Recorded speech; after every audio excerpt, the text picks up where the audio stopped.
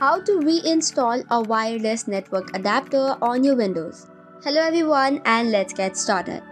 On today's video, we will check how to uninstall and then reinstall the wireless network adapter driver. So first of all, open the device manager. Once you have opened the device manager, you have to click on the drop-down menu of network adapters. From here, you have to find your wireless network adapter driver. Right-click on it and then you will see the option of uninstall device. Click on uninstall device and make sure that you tick on attempt to uninstall the device driver. Once you have uninstalled, to reinstall now, you have to click on the action button on the top.